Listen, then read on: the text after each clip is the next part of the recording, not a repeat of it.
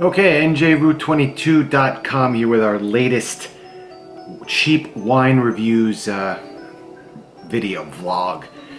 Today I'm going to talk about, real quick, I'm going to try and make this 2 minutes or 3. We'll see what happens. We're going to talk about Rex Goliath. Free range red in particular. We used to like this wine a lot because it passed the 2-bottle test every single time. No bad hangover, no issues. But see, the problem with Rex Goliath, and this is what you need to understand, Rex Goliath doesn't have a year. There's no vintage, there's nothing like that going on, okay? But what you need to watch out for, and I hope this comes out, is the alcohol percentage. There's somewhere over here. This one happens to be 13.5%. And I think a couple of years ago it might have been 13.8 or 13.9. Something's happened to this wine. You gotta pay attention because the latest batch of this free range red in most locations is 13.0%. And so this, I found one today that was 13.5 and I snatched it up.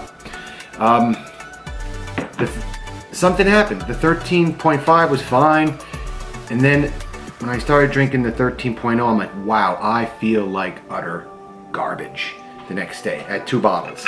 So they did something to it. They added something or took something away. It's not the same wine. And then there's nothing to be said. There's no history lesson you need to know about this wine. It's just a cheap wine. Who gives a crap how it was made or whatever? But what I care about is how do I feel the next day after 2 bottles or a 1.5, 1,500 milliliters. Anyway, that's the cheap wine tidbit for today. Pay attention to the alcohol percentage because it's not the same thing. It's not as good.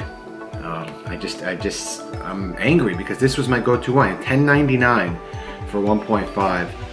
Some places, like ShopRite Liquors, has it for $10.09, and they don't have the 13.5.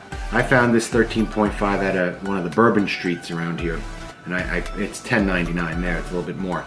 I think Wegmans now charges $11.99 for it. So the price has been going up and down.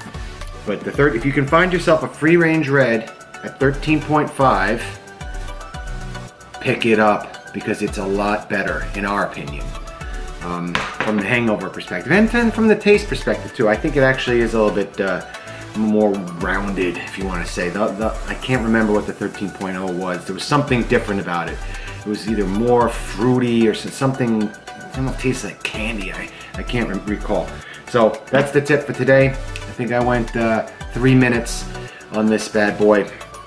But that's something to be aware of when you shop for this little bottle of wine. And don't like look at these stupid gold. Who cares? You should have your own rating. And that's it. Bye.